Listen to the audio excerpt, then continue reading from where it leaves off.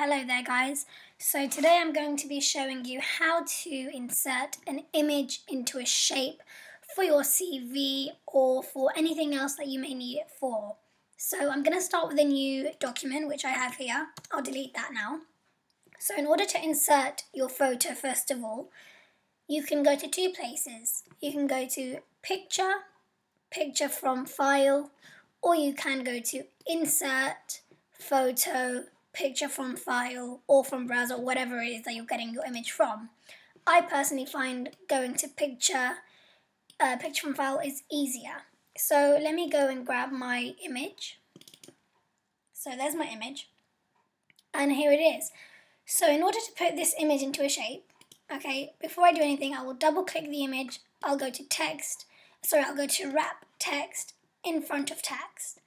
You can also do the same thing here, where you right click, wrap text, or you can go to format picture, layout, in front of text. That's where you should actually go. Okay, so now I can move my image around the screen. I'll make this slightly smaller. Okay, and now where we go, make sure the image is still double clicked. You'll know this if you've got the anchor points around the image.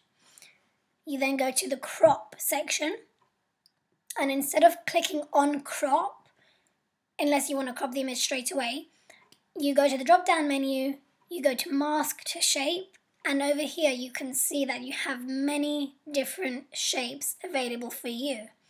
I want to use a circle or an oval. I click on the oval or the circle, and here we are, we do have an oval. Now, I don't actually want my image to be in an oval, I want it to be in a circle. So I double click again, I go to crop. This time I actually press crop.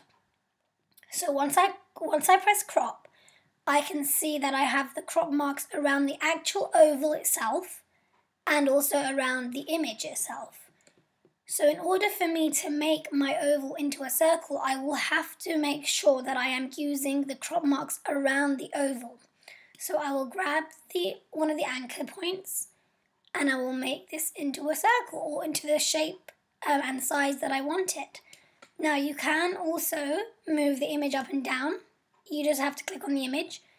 Again, you'll see the anchor points around the image, which means that you can scale it, you can make it bigger, or you can make it smaller.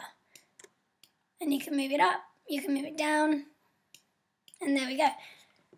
Double click out of it, I see that there's a little bit of a gap, I'll double click into it, I'll go to crop, and I'll make this slightly bigger, and there we have it. Now my image is in a circle shape, just how I want it. Now, also, just a quick kind of tip for you. If you have an image on a background and you would like to, let's make a quick background for you guys. So we'll make a quick rectangle, double click, wrap text in front of text, and I will fill this in with red, shadow, no shadow. Okay, so I'll move this picture in front, so I will do right click, arrange, bring to front. So if I want to have my image with a border, okay, onto a background, I'll double click the image and I'll go to the border sign. You can make, I would like this in white. So you can see that there's a slight border already around the image, but I would like a thicker weight. So once again, I'll double click, but this time I'll go on the drop down menu and I will go to weights. That will give you the different types of weights you can use for the outline or for the border of the shape. I will go for 6. And there you have it. You now have a shape with a border and an image inside it. And feel free to use this as you like. There are also other shapes you can use. For example, if I go here and I go to rectangle, you can change it into a rectangle. Again, double click, go to the drop down menu. Let's just, for the sake of it, go into a semicircle. you can experiment with different types of shapes. It's all down to you what you would like. I hope this tutorial has helped. Thank you for watching.